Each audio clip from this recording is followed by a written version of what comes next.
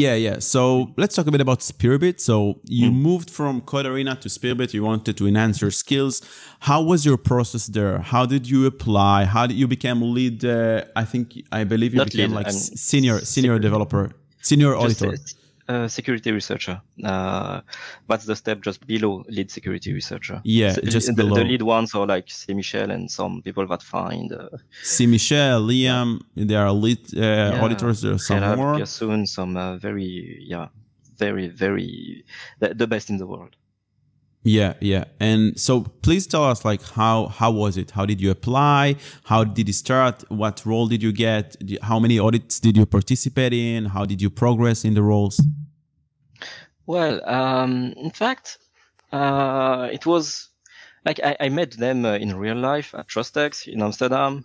They had some party on a boat. They called it Spearboat. But Spearboat, that's a cool name. but it's mainly that I met them. We talked about how on Code Arena I was finding bugs and such.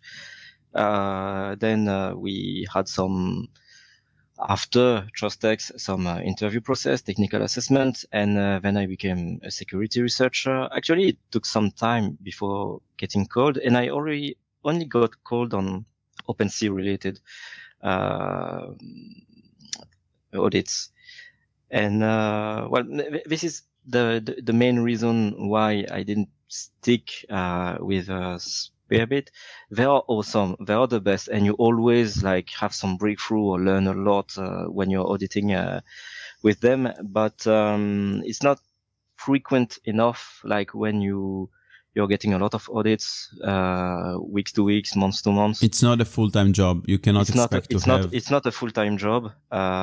It's well paid, of course.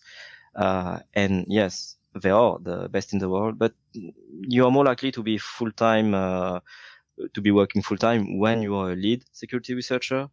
But when Because there are you are not a that senior, many. there aren't that many, but there are already a lot of security researchers and even more juniors. They even split the role since then. But yeah, it's awesome. I would have liked to have audits like every month on them, but sometimes you do have some breaks between them. I did Uh, get called kind of recently for an audit, but I'm already full time with Certora, so I couldn't make myself available. But I didn't yeah. technically leave. I can still audit, but it's a choice. I'm fully investing my time in Certora. Yeah, I understand.